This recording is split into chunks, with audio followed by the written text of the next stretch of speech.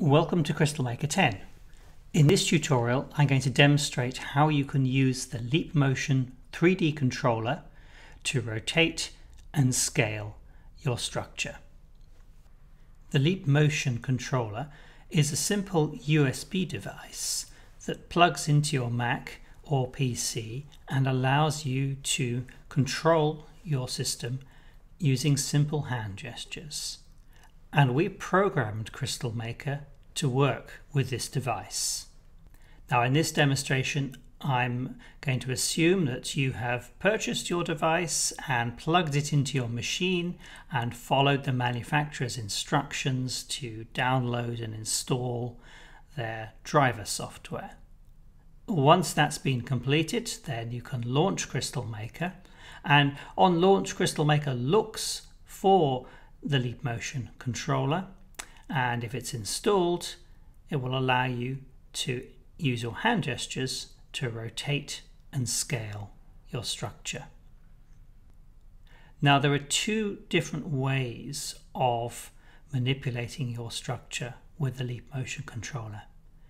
You can use the two-handed method, which many users will find more intuitive and more powerful, or you can use a one-handed method, which is used for rotation only, but sometimes can be more convenient if you want to use your other hand for something. Now to use the two-handed gesture, you need to position both of your hands above the controller with your palms facing downwards and your fingers splayed out. And then you can rotate just by imagining that you have a ball between your hands, a solid ball, and you're turning that about different axes. You'll notice that the model rotates as well. You can also scale. Imagine that you're squeezing your virtual ball or that you're pulling it apart.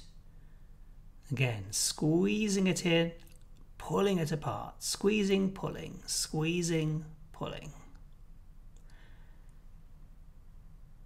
The other set of gestures is the one-handed gesture.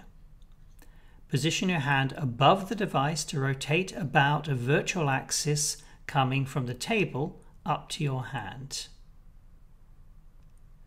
You can also rotate about an axis that comes out of the screen towards you, positioning your hand in front of the screen, twisting.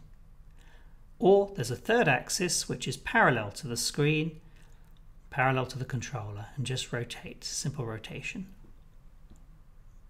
Finally, I want to say something about how you can stop the device from tracking your hand. Why would you want to do that?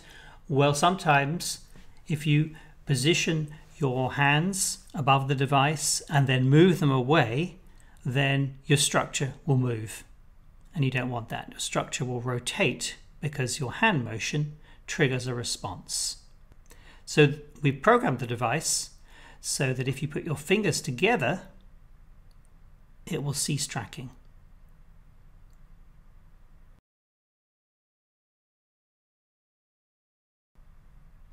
You put your fingers apart and it'll track. Put your fingers together and it will stop tracking. So that's a good way to withdraw your hands without having your structure rotate or scale on you. Finally, remember you need to have your palms pointing downwards towards the device so that the camera can see what you're doing. And that's the Leap Motion 3D controller that works with CrystalMaker 10.